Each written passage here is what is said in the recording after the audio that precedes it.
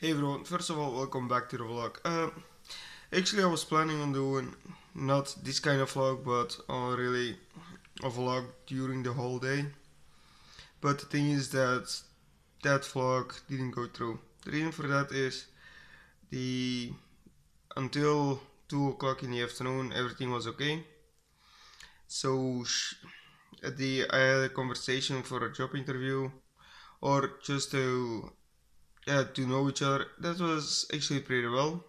On the other hand, this afternoon I had a normally a date, but that didn't go through. The woman didn't text me anything. She, when I was asking her about going out on a date, she said, "Oh, that would be nice. I don't have time this weekend or the next, so yeah." On the other hand, that date didn't go through, and yeah, you know what? I just went straight home. Didn't even bother to check it out if she was there. So yeah, but she didn't she didn't know let me know anything. So on the other hand, she can be pissed or just forgot.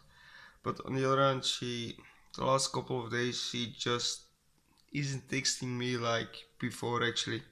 So yeah, that's a shame.